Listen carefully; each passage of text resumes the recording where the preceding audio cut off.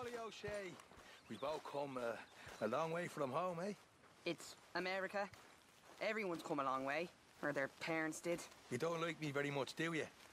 I don't have much opinion on you. Ah, but you don't like me. I can see it in your eyes. I don't know what you're talking about, Mr. McGuire. Ah, but you look down your pretty little stuck-up nose at me. I guess I didn't come to America to meet boys who crawled out of the local bog. When I could have paid them to sweep me chimneys at home.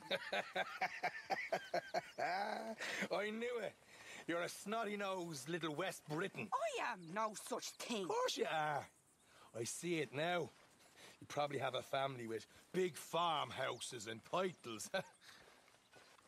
Right little madam she is, isn't she? You can leave me out of this.